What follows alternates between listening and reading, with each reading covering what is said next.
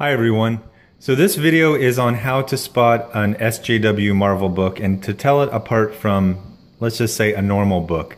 I call Marvel SJW Marvel because I believe I've got a lot of evidence that they've been completely infested and infected with SJW ideology, and that also that this is top down. This is not something that younger or newer writers are slipping past the goalie. This is an atmosphere created from the very top, and it's encouraged, and they actually actively recruit people whose sole laurels to recruit them are being big SJWs on Twitter or Tumblr. But first of all, I have to define SJW because some people don't know what it means, and actually several people have asked what it means. SJW stands for Social Justice Warrior, and it was created ironically and sarcastically to deal with people that were kind of bubbling up in a lot of different areas in geek culture, video games, sci-fi, and comics. These people are basically professional troublemakers, but it's more than just that. They clothe themselves in the guise of virtue in order to get attention, get jobs, destroy other people. There's a lot of destroying, and that's one of the things that I'll bring up, that SJW is about destroying. It's not really about creating. They don't create anything lasting. It's actually been somewhat co-opted by people who are SJWs because they take it on face value and they get this very, like, it's very comical. They're like, something's wrong with social justice, or they're like, I'm proud to be a social justice warrior. The point is, you're not doing anything. You're basically tackling trifles, and then you act like you're fighting Boko Haram and like rescuing girls. You're not doing anything. Look for stuff to get angry about, and then you pat yourself on the back for a non-accomplishment. And basically it's very destructive. It hasn't led to any good books. I had a video idea where I was gonna say, these two characters are good SJW characters, and then I realized they're not SJW characters. They're just minority heroes, but so many of the SJ characters are minority heroes that it almost gives all of them a bad rap. The next point is, I used to say SJW for everything, and now I'm realizing that SJW, it is an ideology, but in comics, it's only the stories. You can be an artist who's the biggest SJW ever, like Erica Henderson, if you follow her on Twitter, before she blocks you for not agreeing with her. But if she's paired with an artist that's just trying to tell a regular story, she'll just tell a regular story. It's hard to convey SJW ideology if you're only the artist or you're not at least the co-writer. Then the other thing is that you say, oh, this guy's an SJW writer, and yet there are guys like Bendis who can be a huge SJW, and then he'll also do stuff that's just a straight good story. I mean, this whole Daredevil run, it was kind of before the whole SJW fad. I'm hoping it's a fad. If you go read his Daredevil stuff, it's solid as a rock, and there's no hint of any of these weird proclivities he's hewn to recently. Then I was like, well, there's SJW characters. Isn't, for instance, America an SJW character? And yet, I haven't read it, but people have been telling me, when she first came out, she was a good, like, team member. She was on a couple of team books, and she was fun, and she wasn't the cartoon two-dimensional cliche she is now. So I was like, oh, okay, so now that's another thing that I can't say there's SJW characters, because any of these SJW characters written by a legitimate artist, or, you know, a writer who's actually trying to tell a story. It finally came down to there are only SJW stories. What effectively happens is that these are non-stories. These are usually just speeches or attacks, sometimes very transparently on like their Twitter enemies. Like literally they'll waste an entire comic just zinging, and the life cycle of comics, it takes like 6 months. So they're effectively doing a clapback to something that happened 6 months ago, which is a colossal waste of time, and that's one of the reasons people kind of drop these books. So okay, getting into the list of how to spot an SJW Marvel story.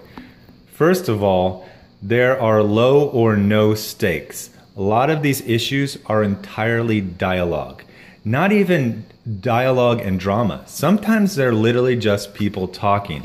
I've made this joking reference to a Brian Michael Bendis action scene. And a Brian Michael Bendis action scene is two people talking on the phone, and then one of them flies to speak to the other person in person. I've read entire issues of Miles Morales where literally nothing happened except for some conversations in different rooms. And sometimes there'll be like a little buildup, you know, like there'll be a mysterious person in a limo and that window goes down, but that is it. Sometimes there will be someone threatening someone else, but it'll never actually be action. That same issue I'm referencing to, like a teacher came out and like told the person in the limo to go away. It's like 55-year-old, like probably administrator or something like that. And I was like, oh, that was the action scene for this $4 book about a guy, you know, superpowers built around fighting that he didn't use. That leads into villains that are either purposefully portrayed as jokes or are defeated very easily. Now, there's a trope in, and even in action like TV shows, is that you will start the show showing the hero doing really good. They'll beat a mid-range villain and then they'll be kind of proud of themselves, and that's when Venom comes. And so they get wrecked and they're like, oh man, I've been fighting Paste Pot Pete and thought I was good, and Venom came out of the woodwork and he stole my lunch money right in front of my girlfriend. This is so embarrassing. Then they've got to rise to the occasion. Hero stories are about rising to the occasion. It's about getting beat down into the ground, and that's very literally in comics a lot of the time, literally damaging you know, the macadam of the street, and then you literally rise and you fight and you defeat that guy. And that's where all the, you know, the emotional weight of comics come from, because then that leads to being symbolism for more normal struggles that the reader goes through. But in SJW comics, they feel like the audience and the character cannot handle real struggles, so they will basically give them softball conflicts and very easy fights. Characters are usually commenting on how it was so easy and they did so good. This leads into the next one, constant emotional validation. In my review of Riri Williams' Iron Man, I pointed out how while she fought actually people are arguing that Will-O-the-Wisp is not a Z grade or C grade. He actually has kind of a silly look, but he's very powerful. Anyway, she fought him in a completely incompetent manner that endangered the lives of tens of thousands of people. And then when she woke up, she had this almost like a literal Greek chorus that was, of course, all women. And all they were doing was just singing her praises.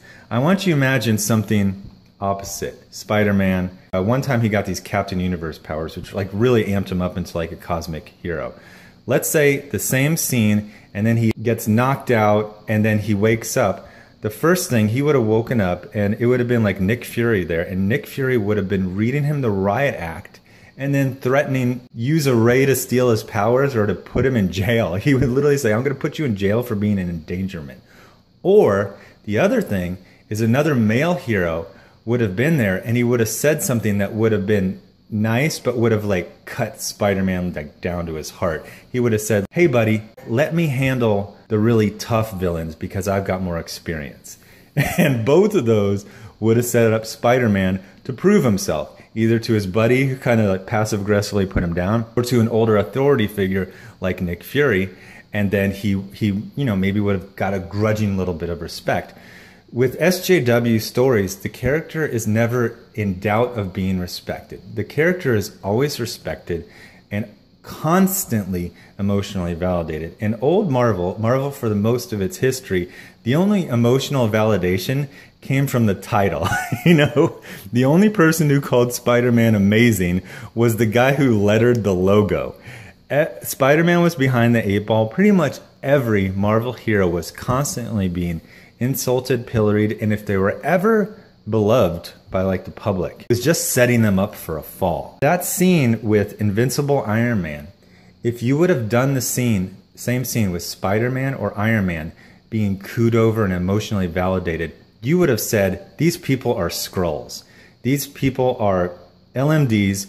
These people are clones. I am so nervous. Why is this man being emotionally validated and spoken to like he's a child? Something is up. This doesn't match how they're always treated. Riri Williams is treated as if she's a 5-year-old with severe emotional problems, and just anything will make her crumble into tears at any moment. Next for SJW is lectures. A lot of SJW stories, like I mentioned earlier, are just the writer lecturing readers in general, or doing like a hyper-focused 6 month later response to something on social media that bothered them. Now, older school, I mean, especially like in the 50s and 60s, but even into the 80s with like the J.M. DeMatteis Captain America, at the end, Cap would usually give a speech. And actually, Mark Waid did this fairly well. One of the big speeches about the No You Move speech, that came from Mark Waid comic in the 90s. The thing about these speeches is, first of all, they were a lot less cringy, but also they were speeches to a character in the comic who had done something wrong or who was misunderstood. Nowadays, the speeches go on forever. Sometimes they are effectively the entire comic, and they are directed at the reader. The reader is wrong. The reader is not woke. By the way, some people are asking me what woke. Woke is like this funny phrase, originally used seriously, and now it's basically been turned around just to mock people who think like that. So it's like the writer considers themselves woke, and they're, quote, educating audience, or they're upbraiding them for, you know, what their perceived backward notions are. This leads into all the other things. It's like you can't tell a good story if your whole point is just to lecture the reader. Also, it's really hard to tell a good story if you obviously hate the reader. And there's several writers like Dan Slott who seem to, and Mark Waid, who seem nowadays to absolutely despise the readers.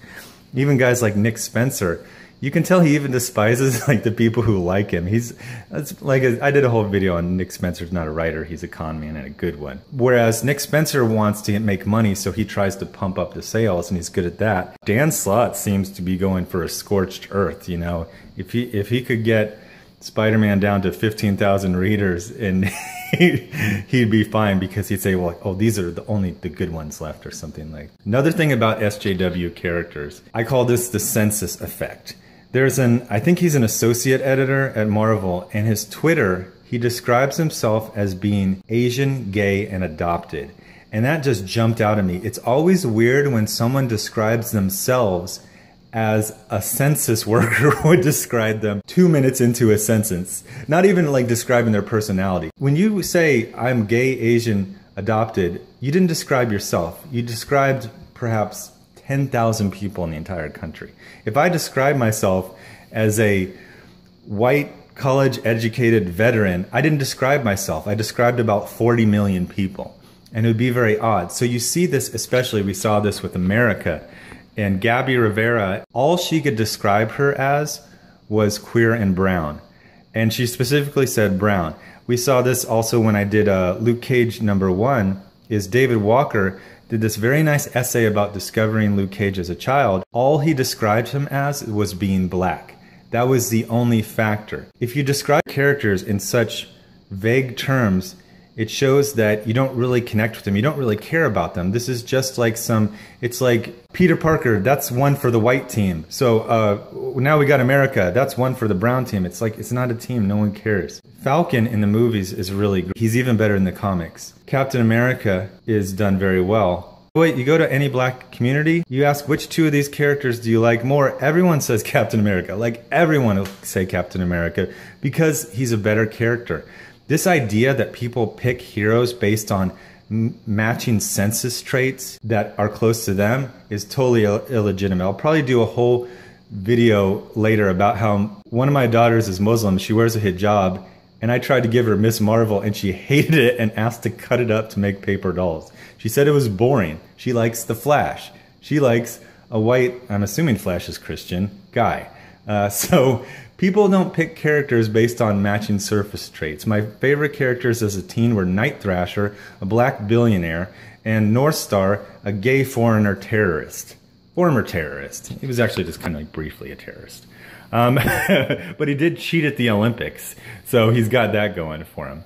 So one of the traits about a lot of SJW stories is that the writer obviously does not know the character to the extent that they don't know basics about the character. They also don't know basics about the universe. They treat every character as if they are Supergirl hero person, just a generic superhero off the side of a plumber van that they just fill with whatever they want, which is inevitably their own politics. So Chelsea Kane was, and Marvel's done this thing recently where they've recruited people simply for SJW and census traits. They've literally gone on to Twitter and find people like Gabby Rivera and Saladin Ahmed with no comics experience and no actual real love of comics, and then they literally just hand them a #1 of a new series. We saw this with Chelsea Kane and Mockingbird, which was a huge disaster last year. I bought the first issue in good faith because I liked the character, had this excellent, I think it was a J. Scott Campbell cover. And I ended up finishing it and ripping it in half because it was so bad. Because the author clearly had not made it through the entire Wikipedia. This character was not a reinvention. It was basically a character, a person who doesn't like comics, who decided to do a comic about how she doesn't like comics and not even bother learning. Bob is not a cipher. She has a very distinct personality. She was one of the first like come from nowhere characters, at least in my opinion, that I really liked. She was in John Byrne's Avengers West Coast / West Coast Avengers. He changed the title midway through his run. She came out and she was a very cool spy, tough girl. Chelsea Kane turned her into a hateful, very jealous of men and condescending towards them science hero. Like she really pumped up her like being into science. This was never anything. Bob Drake was basically the type of girl that if superheroes didn't exist, she would have gone and been a soldier or a cop. She was a tough girl. She was a tomboy. She wasn't like, oh, I get x-rays because I hope to get radiation. I mean, if you want to just make this like a joke, but then we were supposed to take her seriously. We also saw this with Gabby Rivera. Gabby Rivera doesn't know, who writes America, doesn't know basics of the modern Marvel universe. And I don't even think she read the previous issues. I think she literally is just basing this off Queer and Brown. I think she Googled a couple things so she can reference things. But there's no love, and in fact you actually see hatred of comics. Not only the fan base, that they want to be a different fan base, but just all of the tropes. When they do get into fights, they're either like, they're more of like, literally in America, they're dance routines, which could almost be like inventive, but when you see the execution, it's really bad. The basic thing about SJW comics is that they're not comics. They're vehicles for politics. And that's why you see these stories plummet. SJW comics typically do very good on the first issue because the people who they are trying to attract are big into like posting on social media. So what you'll find is America #1 comes out and there will be a ton of people buying the issue, holding it in front of their face and saying, yeah, we did it, Queer and Brown, we're here to stay. But then they, like a half of them will buy issue 2, and by issue 6, like, it's ridiculous. It's basically indie comic levels with Marvel's name and Marvel's advertising budget and all of that type of stuff. Because there's not anything to read. I don't think anyone, even like 1600s philosophers, nobody has a very complicated political outlook. You can convey almost your entire outlook of politics in one issue. So there's nothing to come back for. You know, like, ooh, I really want, you know, a third issue about what this person thinks about Trump. Nobody has such a nuanced, even Trump does not have an opinion on himself that could last for 3 issues. It's like you like him or you hate him or you're kind of in the middle. You know, that's 1 or 2 issues to express that. And even your broader, like your full politics about like the whole country or the world, it's not going to take that long. So most of these things, I used to do this joke. They had this book in the mid-90s and it was called The Wisdom of Lobo. It had this really cool Simon Bisley cover and inside was 64 blank pages. It sold cheap. I think it was like $1. It was a funny joke. It was actually a really funny, I actually sold a lot because it was funny. The point is he's stupid, so he has no wisdom. So it's 64 blank pages. I bought it and I used it as a notebook for years until I filled it up. I actually probably buy another copy if I could because it was really cool. But I always joke that you should do like 3 SJW comics and then just have completely blank interiors. And it's almost like tag an animal in the wild to see how far it spreads. See how viral handicapped lesbian wheelchair girl #1 from some Twitter person you never heard of. See how many people will hold that up next to their head and say, we did it. We finally have a queer brown wheelchair girl in a Marvel comic, and then do the ratio of things like that to these very quizzical posts like, this is 22 blank. It's like 22 blank pages and one page that advertises M&M. I was originally planning this. I thought this was going to be all-inclusive, but I guarantee there's more things I'm going to think of later. So to that end, tell me what you think that I left out. Tell me if you think the SJW trend is a fad or if it's here to stay. Because I've done other videos where I've posited the theory that Axel Alonso and Tom Brevoort have been given carte blanche to do whatever they want. This could go at Marvel for another 5 to 10 years, and I think that they'll just blame the low sales on the industry as a whole. But tell me what you think about my theories in this. Tell me what I left out. Tell me what you think is absolutely wrong.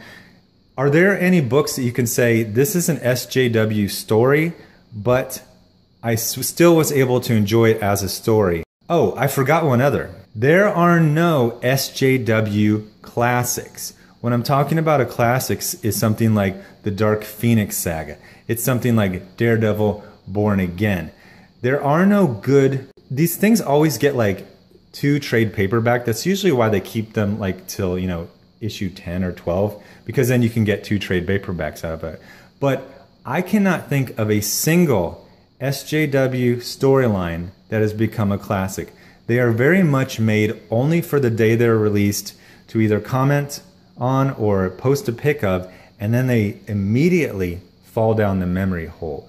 If you can think of a classic storyline, to me a classic storyline is something that you would reprint 10 years later, when you know the novelty of queer brown girl has gone away, and you say, hey, that story arc where she did X was really good. We're going to do a special trade paperback of that. So tell me if there are any SJW classics. I can't think of any. Thanks for watching, subscribe, share, and I'm gonna, I keep promising these comic reviews. They're just sitting there waiting to be reviewed, but I keep thinking of these like broader topics, which tend to be pretty popular. Actually, more so than reviewing a comic, unless I have like a big angle on it. So thanks for watching. I'll have another video up later.